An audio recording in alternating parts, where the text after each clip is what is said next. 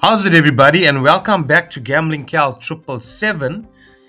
So guys, before I get started with today's video, I just want to clarify something and explain why I do not always skip the count. So guys, the reason behind this is because sometimes when I do skip the count, I find that I lose more, and sometimes when I do not skip the count, I find that I win more. Right? I could be wrong, and this is not always the same for every video or session. So guys, that's just my strategy and style of playing that I use now and again. Okay, and also on this channel I share my sessions with you guys as it unfolds. So guys, with that being said, I hope you enjoy today's video, and I hope that answers or clarifies why I do not always skip the count. Also guys, when I play, I try to enjoy my sessions. Sometimes I get carried away in the moment and I enjoy the count or enjoy the anticipation of the session or the spin. Right guys, I hope that clarifies things, and I hope you guys enjoyed today's video. Today we were on Hot Hollywood. We had a balance of $1,000. Here's my experience.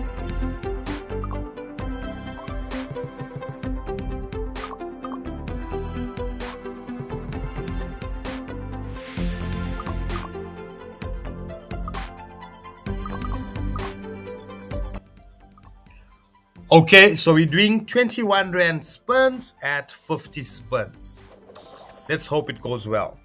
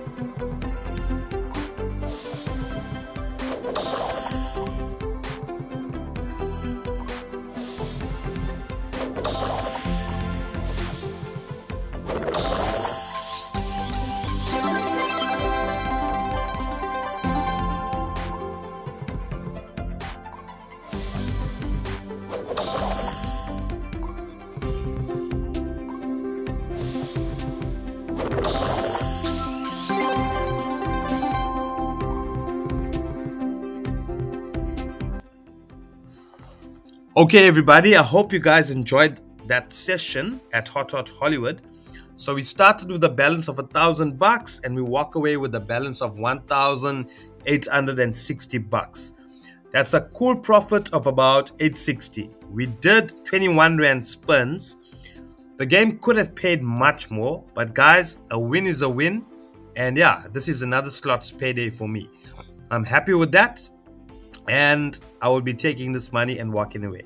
So I hope you guys enjoyed the video, and I hope I did shed some clarification on not skipping the count strategy.